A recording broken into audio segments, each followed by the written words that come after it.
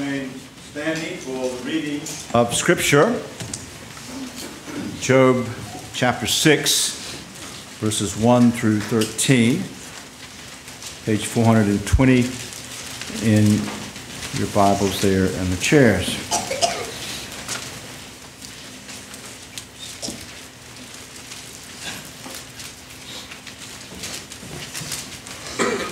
Job 6, verse 1. Then Job answered and said, "Oh, that my vexation were weighed, and all my calamity laid in the balances. For then it would be heavier than the sand of the sea. Therefore my words have been rash. For the arrows of the Almighty are in me. My spirit drinks their poison. The terrors of God are raised against me. Does the wild donkey bray when he has grass? Or the ox low over his fodder? Can that which is tasteless be eaten without salt? Or is there any taste in the juice of the mallow? My appetite refuses to touch them. They are as food that is loathsome to me. Oh, that I might have my request, and that God would fulfill my hope, that it would please God to crush me, that he would let loose his hand and cut me off. This would be my comfort. I would even exult in pain unsparing, for I have not denied the words of the Holy One. What is my strength that I should wait, and what is my end that I should be patient? Is my strength the strength of stones, or is my flesh bronze? Have I any help in me when resource is driven from me? The grass withers and the flower fades, but the word of our Lord endures forever." Let us pray. Lord, we bless your name as we have been assembled in your presence and have sought to render to you that service that you have revealed to us. And we come now to the time of the preaching of your word. We ask your Spirit would open your word to us in a powerful manner through its preaching. For Christ's sake, amen. You may be seated.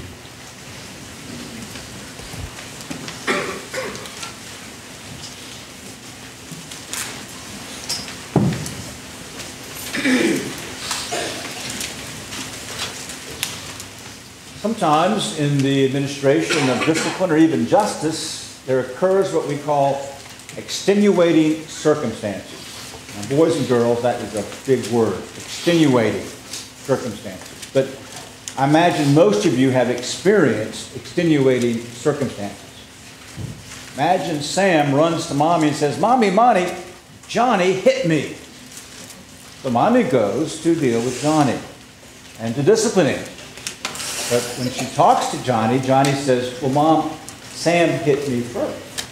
Oh, now that changes things. It doesn't mean that Johnny is right, but those are extenuating circumstances, and Johnny will not be as disciplined in the same way that he would have been if he had simply started a fight.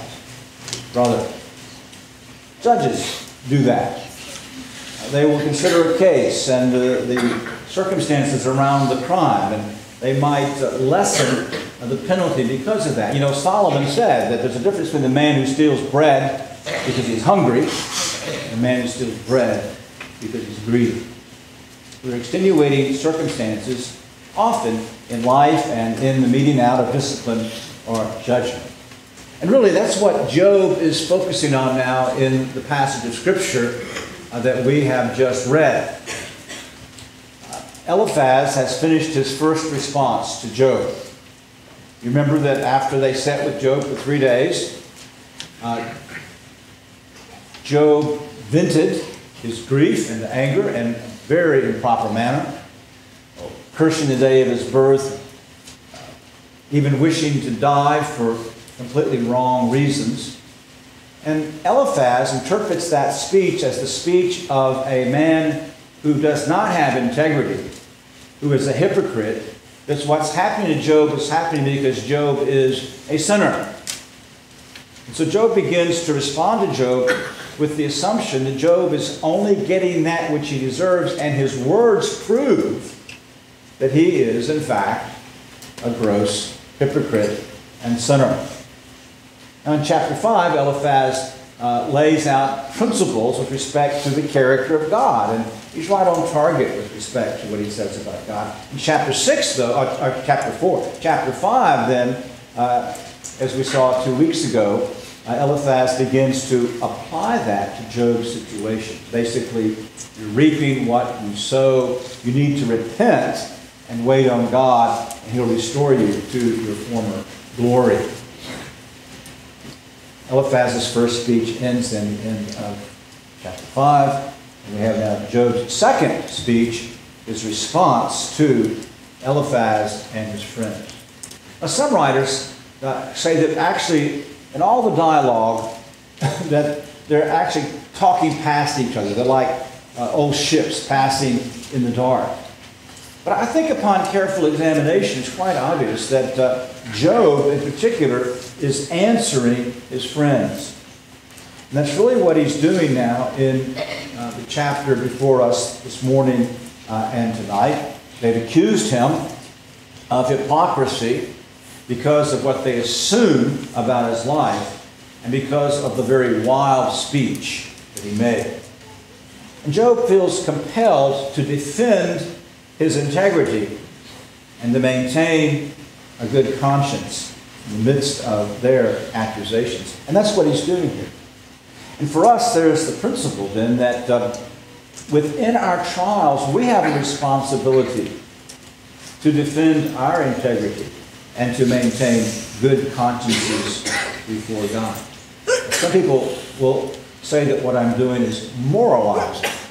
But let me remind you that this is wisdom literature. And if it's wisdom literature, that means that we're to be looking at these narratives to learn godly wisdom. Yes, the big picture that we've talked about is here. The great battle between God and Satan through Job. And Job is a type of the Lord Jesus Christ. And we would never deal with the passage and leave Christ out of it. But as I was thinking about the narrative and the dialogue, in a sense, we learn truths here in the same way that you might be watching a film or reading a work of fiction. And that through that process of observing the actions of others, your emotions are moved, and you can learn very important principles. So that's how I'm looking at chapter 6 this morning, that how we ought to follow Job's example and the example of the Lord Jesus Christ by Christ's power. And in our afflictions, we should indeed defend our integrity and we should maintain a good conscience. So these are two things that we will look at. The defense of integrity, verses 1 through 7. The maintenance of a good conscience, 8 through 13. Job immediately begins to address the issue about his speech. That's where they have attacked him. And he answers in verse 2, "Oh, that my grief were actually weighed and laid in the balances together with my calamity. For then it would be heavier than the sand of the seas. Therefore, my words have been rash." Job says, by all means, I've spoken over the top. You could also translate this word rash. I've spoken wildly. I've spoken without restraint. I've been rash in what I have said. But he said, cut me some slack. Consider what I'm undergoing. If you were to weigh my calamity and my trials, it would be heavier than a wagon load full of sand. Now, if you've ever compared sand with topsoil, it is exceedingly more heavy. Now, that makes sense because sand is ground up stone. And so sand is weighty. Or if you put on the balances the grief, what he was feeling, over against what was happening to him, it is horrendous. So Job says, cut me some slack. Yes, I have spoken rashly. He admits it. He has not glossed over that part of his behavior. He owns the fact that he has spoken wrongly about life and about what he wished God had done and would do. Now he goes on to intensify the grief that he is experiencing in verse 4 with language that is startling. The arrows of the Almighty. Remember, Almighty is the name by which they most often spoke of God. The arrows of the Almighty are within me. Their poison my spirit drinks. The terrors of God are arrayed against me. He begins to open up now the internal part of his suffering. We've alluded to this. Job's experience was far beyond anything that he could begin to imagine. God had been his friend. God indeed had put a fence around him. God not only walked with Job and blessed Job, but God had manifested his gracious presence to Job. Now suddenly, God goes over against him, not as a friend, but as an adversary. And thus the language of the arrows of God with poisoned tips have pierced him. And the terrors of God, the blackness of separation from God. And some of you have known that. You've known the blackness, the dereliction of going through a time in your life when you really thought God had deserted you. And you were in the depths of despair. And Job is simply explaining why he spoke the way that he did. He really wanted them to understand this. And in doing so, he's also for us a type of the Lord Jesus Christ. You see, here's this first glimpse we have. Because through Job, we can learn something of the emotional life of the Savior.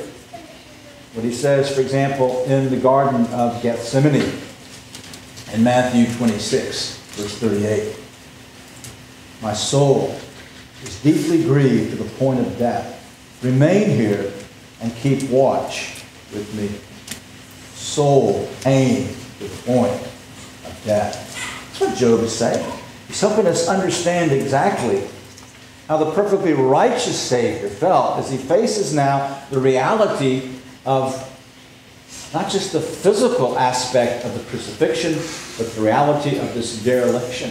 And the arrows of the Almighty will pierce his heart with poisoned tips. And he's going to fall into a deep blackness, illustrated in the supernatural eclipse that took place, the blackness of his own soul when he cries out, my God, why have you forsaken me?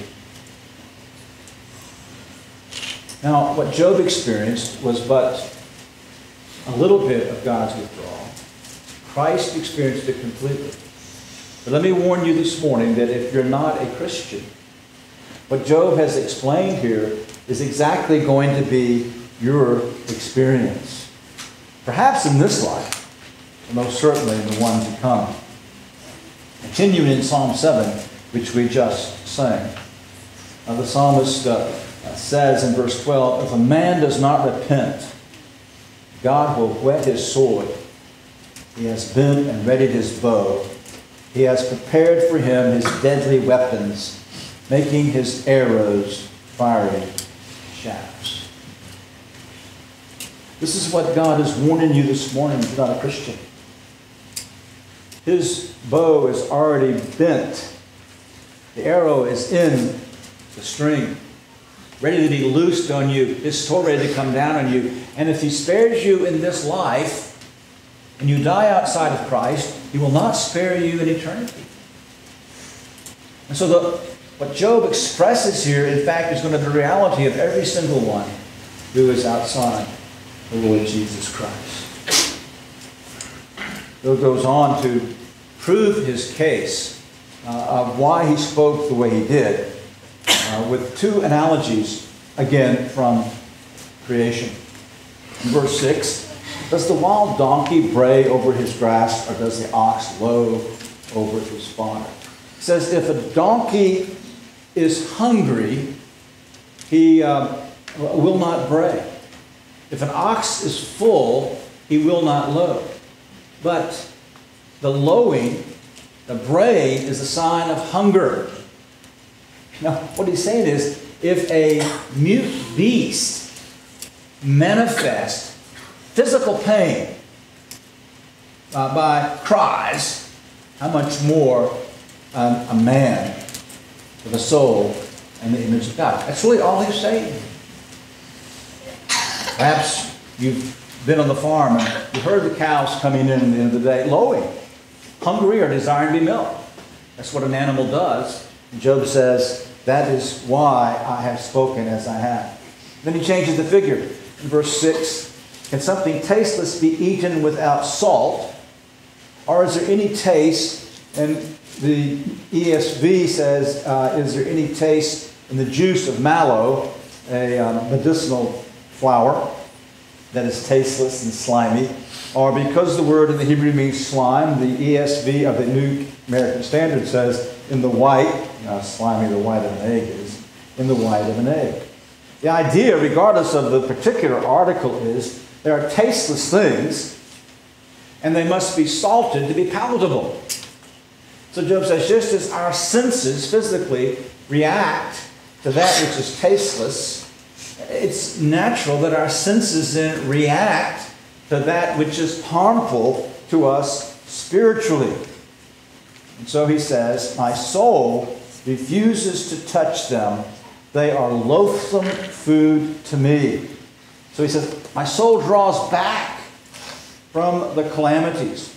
Particularly does my soul draw back from the anger of God and the separation of God and the arrows of God that have pierced me.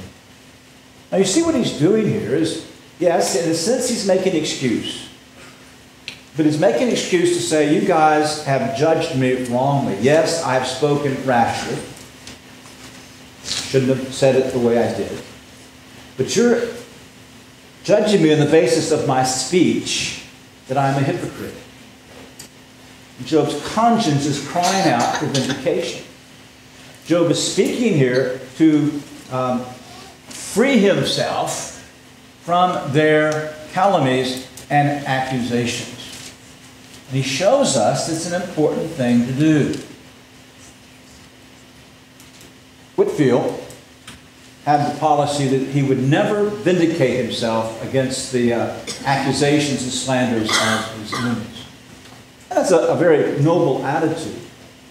But the problem with the attitude is that often, particularly for a public person, the accusations and calumnies are going to discredit not just the person, but the ministry and thus the gospel and the honor of God.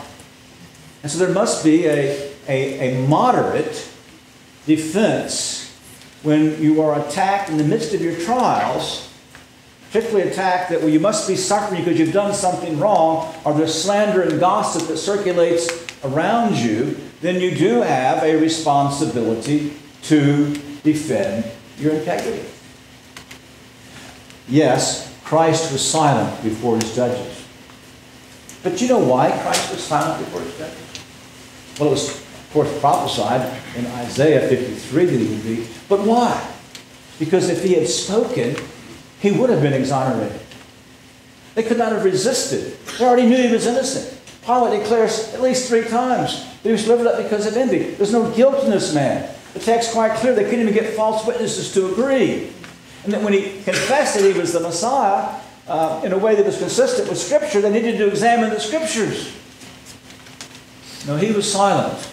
But think about the Apostle Paul. For example, in the book of Galatians or in 2 Corinthians. 2 Corinthians is very interesting, isn't it? Because Paul goes to great length, and often with some sarcasm and irony as well, to defend his apostleship.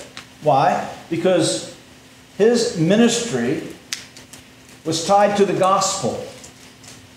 And he had to defend himself in order to defend the gospel. And that is going to happen to you.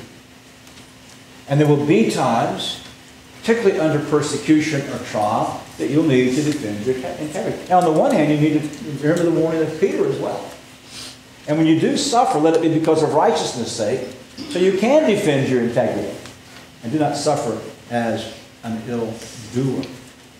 This is also an answer that we need to push back against the health, wealth, and prosperity people with. Because they maintain to this day that if God's favors upon you, you're going to be healthy, wealthy, and prosperous. So if you're suffering, it means you're a sinner. You don't have faith.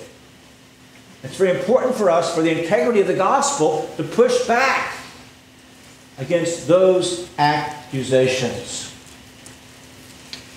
On the other hand, even though Job here rightly defends his integrity, he would have been better off if he'd heeded the counsel of the Psalms and muzzled his mouth in the presence of others at the beginning. And so let's don't create problems for ourselves by speaking unwisely in the presence of others. And so Job defended his integrity, admitted that he had sinned with his mouth, but said, you guys are wrongly judging me. My wild words are not signs of a wild heart. The second thing he does then, the result of what he's doing, is he maintains a pure conscience. Now he does so, he teaches us the importance of doing so, by reiterating his desire to die. So we see in verses 8 and 9, oh, that my request might come to pass, and that God would grant my longing. Would that God were willing to crush me, that he would loose his hand and cut me off. Now, some take this request very similar to what Job had said earlier about wishing to die. I don't. I don't think this is an invalid prayer on the part of Job. I'll try to show you why.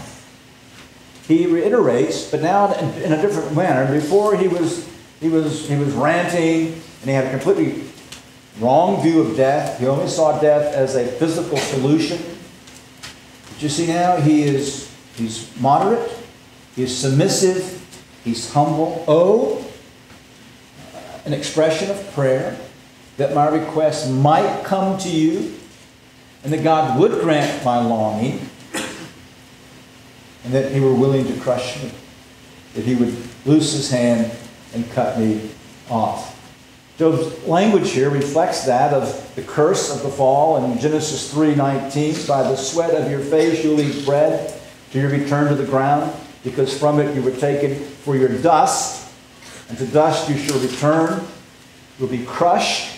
We all will be crushed and return to the dust of the earth, unless Christ comes before the end of our days. Job was fully convinced that he was near death.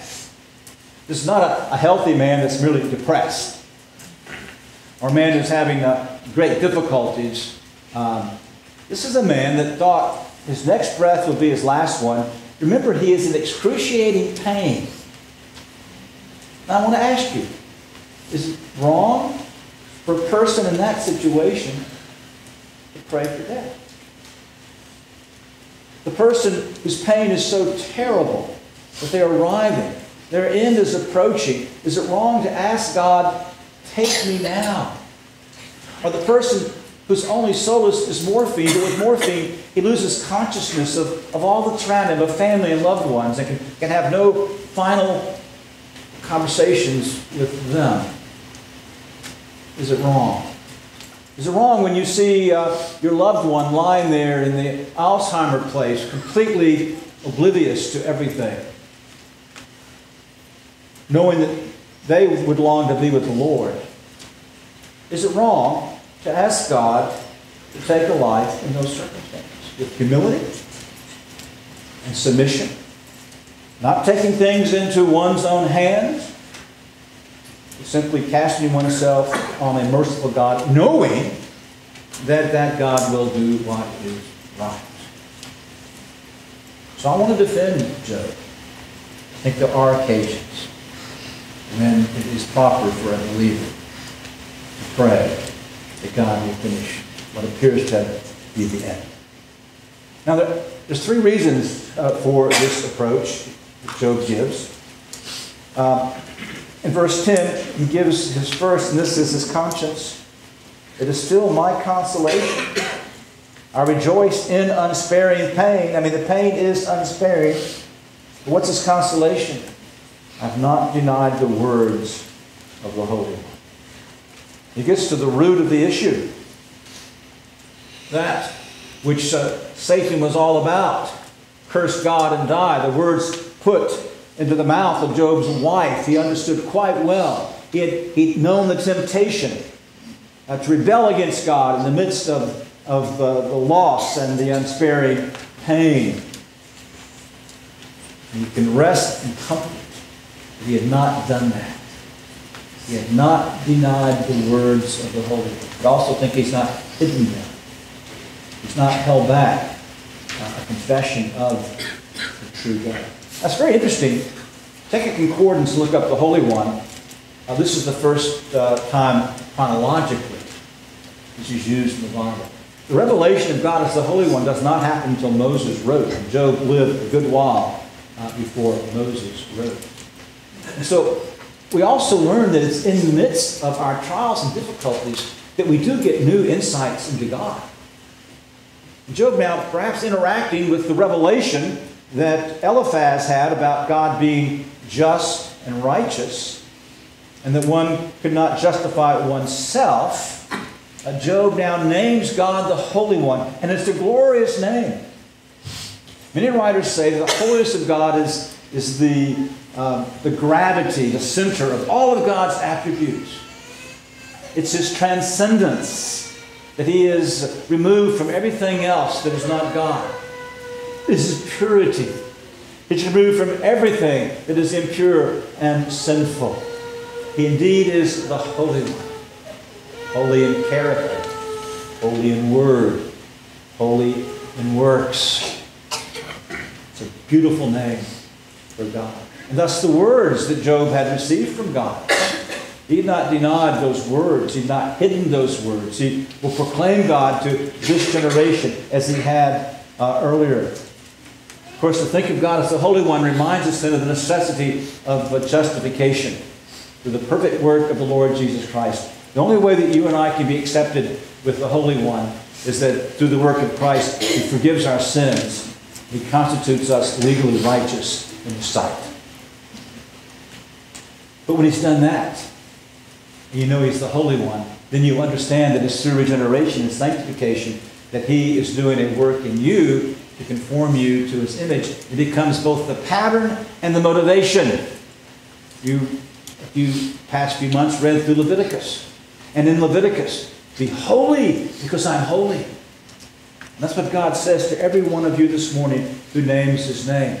He's the Holy One. And therefore, if you're in Christ, you must pursue that holiness without which no one shall see the Lord. Do you sit here this morning with a passion for holiness? A passion in outward actions, but in thoughts and affections, to be conformed to the image of the Lord Jesus Christ. See, Job had this clear conscience. He could die. He could die comfortably because he knew that he had not grossly sinned against God. Here was that relationship now of integrity and conscience. A second argument, it's implied, it is not as obvious, but some writers take this when he says in verse 11, what is my strength that I should wait? And what is my end that I should be patient? You see, here he implies, in waiting for the end, that there's something beyond death. In his first speech, death was an end in itself. He wasn't thinking about death as the gateway into eternity. But here he begins to express what he'll fully confess in chapter 19. Job believed and understood an eternal life. And so he says, that's what's waiting for me. Basically, Lord, bring it about. And that's what will motivate us. It's also what motivated Paul in a very different state. He wasn't in danger, pain, but he knew he could be put to death for the gospel's sake. And he said that was actually better. And he uses a very bad grammar. It's so much all the more better to die and be with Christ. But it's God's will to stay and pursue the gospel, then that's what I'll do. And he was convinced that was God's will at that point in his life. So, in all of your pain and sorrow, deep, dark depression and struggles, keep your eye on eternity. Keep your eye on the fact that there's something much better that's waiting for you in Christ Jesus. Job had his eye, I think, on an end that was different from what he had said earlier. And then the last argument, and this is a cry of great weakness in 11 and 12. What is my strength that I should wait? And what is my end that I should endure? Is my strength the strength of stones? Or is my flesh bronze? And I prefer here the ESV in verse 13. Have I any help in me when resource is driven from me? Now they've been hammering Job. You're a sinner. You're a hypocrite. You need to repent. And Job said, I would repent. If I knew of what, I should repent. But my conscience bears witness to me that I'm not in the need of repentance. And you're telling me that hang in there, Job, and everything's going to get good. And Job says, I'm teeter-tottering on the precipice of blasphemy. Yes, in his conscience he knew that he had not sinned, but he wondered how long could he live faithfully under the bombardment of the pain and the blackness of the separation of God. So that's why he makes this comparison. Is my strength the strength of stones, or my flesh bronze? How long am I going to last? He's basically saying, Lord, take me before I deny you. Now, you could say, well, he should have understood. No temptation is taken you, but such as common to man. God, with temptation, bring a way to escape, which may be prepared. He lived a few thousand years before that promise was given to God. Part of the beauty of the unfolding of Revelation. And so, yes, he should have had a better grasp of God's grace and sustenance. But again, in the blackness of his suffering, sorrow, and fear, he really was afraid. You know, sometimes God mercifully takes a person's life to deliver them from a sin or a sinful environment. In Isaiah chapter 57, verses 1 and 2, the righteous man perishes, and no man takes it to heart. Devout men are taken away while no one understands, for the unrighteous man is taken away from evil. Did you get that? The righteous man is taken away from evil. That's exactly what the prophet says to Jeroboam's wife when she comes to him disguised in 1 Kings chapter 14 to see if her son is going to die. And the prophet Ahijah says yes, but it's very interesting in verse 13 of 1 Kings 14. All Israel shall mourn for him and bury him, for he alone of Jeroboam's family will come to the grave. In other words, in a peaceful way, even in a jump. Because in him, something good was found toward the Lord God of Israel in the house. Now, who put that good in there? Oh, God. But here was a young lad, righteous, godly, converted man, going to be raised in the midst of pagan Baal worship, false religion. You see, it was an act of mercy for God to take it. In my early days in Chula, Mississippi, there was a man converted out of the grossest of sins. I think genuinely converted. In a very short period of time after his conversion, he had, I think it was a brain hemorrhage, and he died. Left a widow and little children. And this was the passage that came to my mind when he died. Because he was, all of his friends were bootleggers and gamblers and wicked men. That was his family. That was his friend. That's the only environment that he knew. And I thought about Jeroboam's young son. God sometimes takes the righteous away in death to take them out of evil. So Job was praying that God would do that for him. Yes, he should have trusted God's grace. But in this, what I'm trying to show you is that he humbly prayed that God would take his life. He wasn't going to take his own life. He was humble. He's praying here, your will, not mine, be done. But you understand you have to have a good conscience to pray that, don't you? You perhaps have, as I have, seen unconverted people die. It's not pleasant. Remember one person, she boasted, I'm not afraid of death. Have kidney failure. Probably lived 3 days longer than medically she should have. I watched her at the end, with every ounce of her being fighting against the inevitable. And the wicked, the unconverted face the reality of death and judgment that is beyond. They're fearful. But you and I have also witnessed the death of the righteous. And peace and testimony. You've read the testimonies in biography. You see, necessary for that is the good conscience. Maintain a good conscience. Job, even though he'd spoken rashly, Job had a good conscience. And you must maintain that good conscience. Now, that's not a sinless conscience, you understand. A good conscience is the conscience that keeps short accounts with God and men. Good conscience is when it's convicted of sin, it immediately asks God for forgiveness and any against whom or before whom the sin has been committed.